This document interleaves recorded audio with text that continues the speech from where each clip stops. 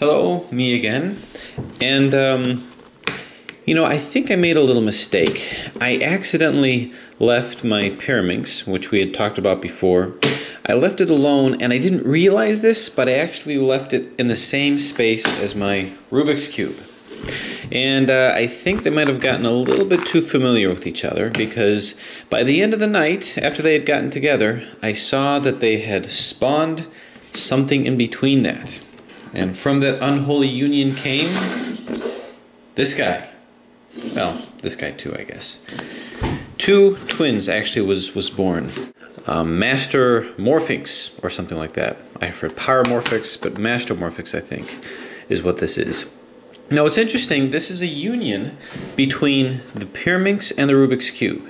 So if the pyraminx and the Rubik's Cube were to get together, they would give something like this.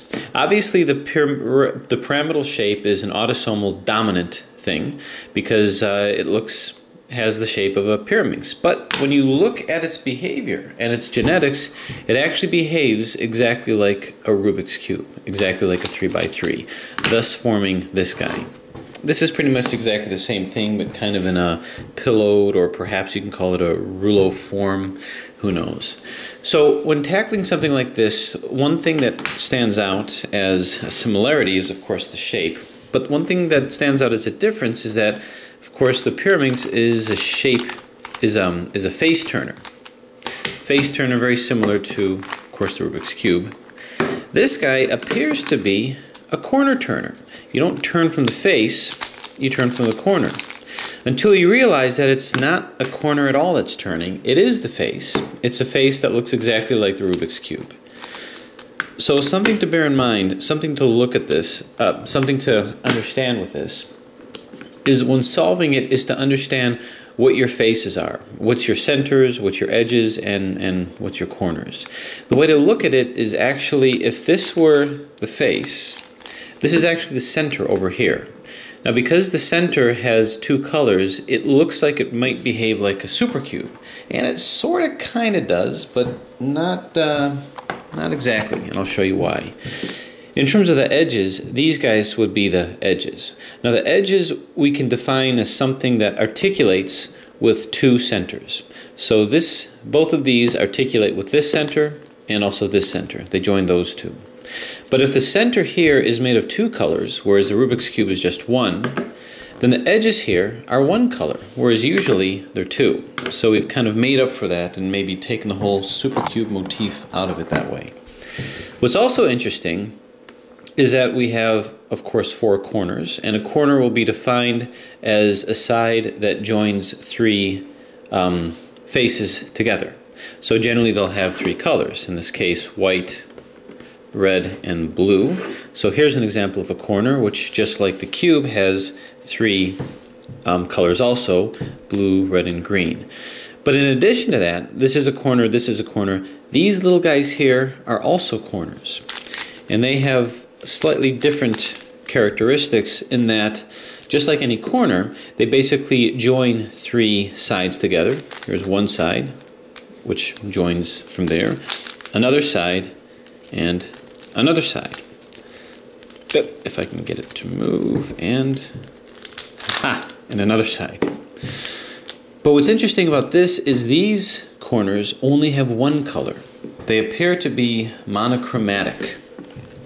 So this offspring of the Rubik's Cube and the pyraminx, which outwardly, phenotypically looks like a pyramid, but genotypically behaves like a cube, is solved exactly like a Rubik's Cube, except you have to bear in mind the slight differences here in terms of the color scheme. What I do want to point out, though, is that even though these corners have one color, these corners over here obviously have to be rotated in exactly the right way, and it looks like it doesn't matter how these are rotated. But what I will tell you is that it actually does matter. There is actually a specific orientation that's important with this. You just can't see it, it's hidden. But that concept is going to be important at the end after we've solved it. So in terms of scrambling, you can do it here, you can do your 180-degree turns. But in addition to that, you can do 90-degree turns. Move it here, and as long as we substitute this corner for this, moving in here, we can start doing our 90-degree turns, getting various and sundry shapes out of it. So here it is in a scrambled state. Let's move the field of action here. Looks pretty impressive. So what's a good way of navigating around? And just for the sake of comparison, this guy is scrambled in exactly the same way. So they're both pretty scrambled. And the solve is pretty much the same. So how do I start with something like this? How do I begin to navigate through here? Well, like with any puzzle, especially one that bears resemblance to a supercube, I want to make sure that I have my centers all lined up together. So how am I going to do that? Well, here's blue, here's a blue over here, and I'm just going to turn the center so that they're in line. Blue, blue, blue. This doesn't really contribute much to the solution, but it does help orient things. Green, green, green, yellow, yellow, yellow. So first step, red, red, red. All of my centers are coordinated together, which will help my perspective. I'm going to pattern this exactly after how I solved the Rubik's Cube. So the first step is let's just pick a center. I'm going to pick this one because this edge is already in. Whoops. And I'm going to start putting the rest of the edges in here. So I'm going to have to put a green edge here, red edge here, and a red edge here. And I'm just going to start moving that, maintaining my perspective. So let's see if we can find perhaps another green edge. It doesn't really matter which one. The good news is although I have two colors of the center, I only have one color edge, so that makes it more simple. Where's another green edge? Here's another green edge here. So I know it's hard to visualize this as a cube, so you may have to just do a lot of rotating around, and sometimes sides turn on you unexpectedly. So it might take a little while to get that perspective.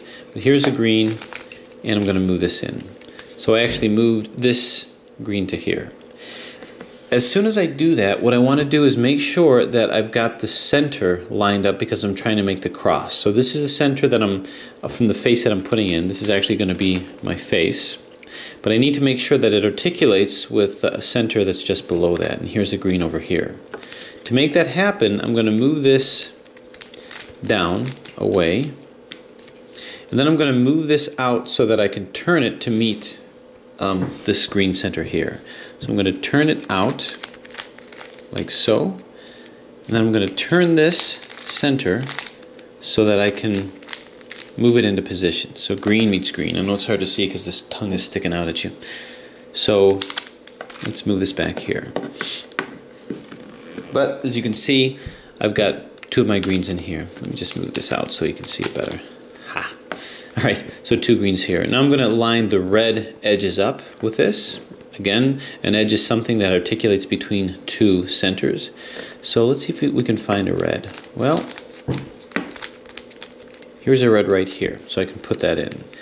Now that I know that I can put that in, I want to redistribute it or reorient it so that it orients with this red over here. So let's move it down once again, out of the field of action.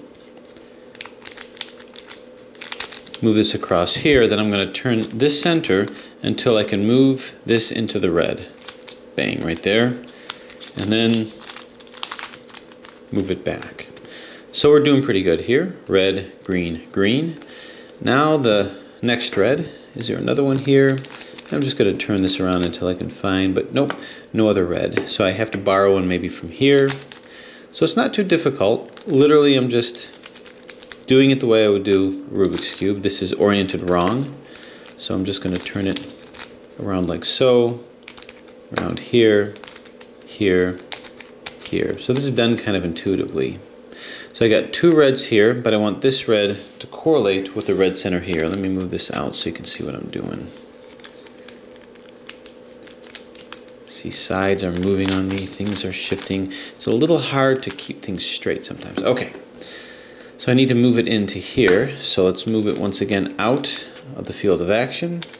Turn it. Now I'm going to turn the center until I can line my red up with it. Like so, and move it in. Okay, so basically all four of my edges are in, and this is going to be my side over here. So far so good. Now that I've done that, the next step would be to put in my corners, understanding that two of the corners are easy, these little guys, and the other is just like the Rubik's Cube. So From over here, I'm going to look for the green, red, and it would be yellow corner. So green, red, yellow, green, red, yellow. I'm going to move it down from here. Now, it is possible that there's no such thing as a green, red, and yellow. But that's not the case here. That's just in case I didn't orient these correctly. So I have to blast this out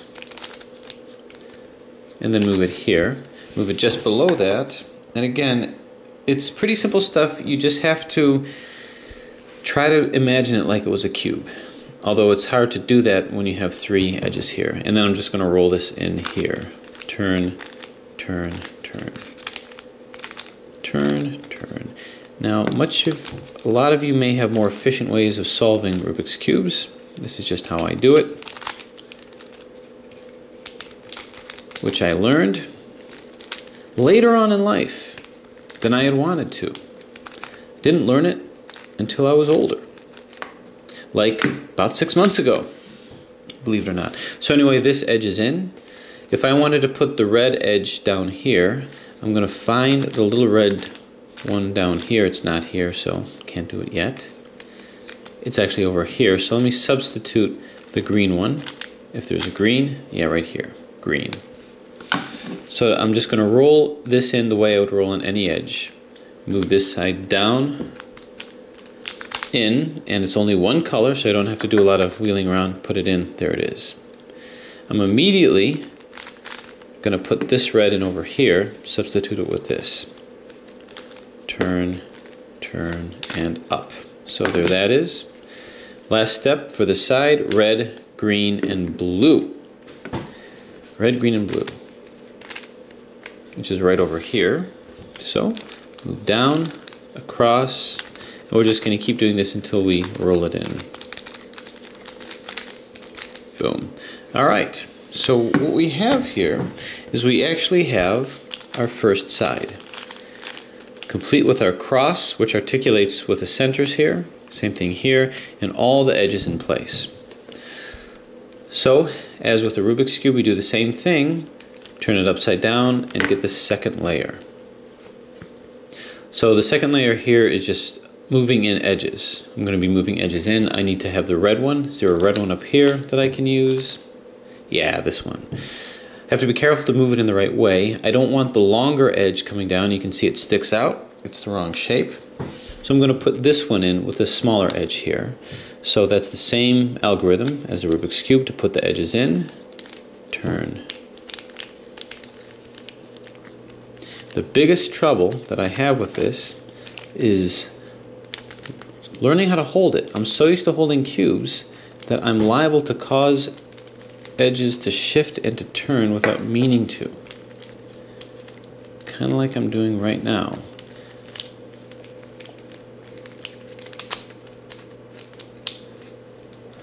And then I end up turning the wrong edge. Okay, now let me get my bearings and try that again. Okay, this will come in here. So turn,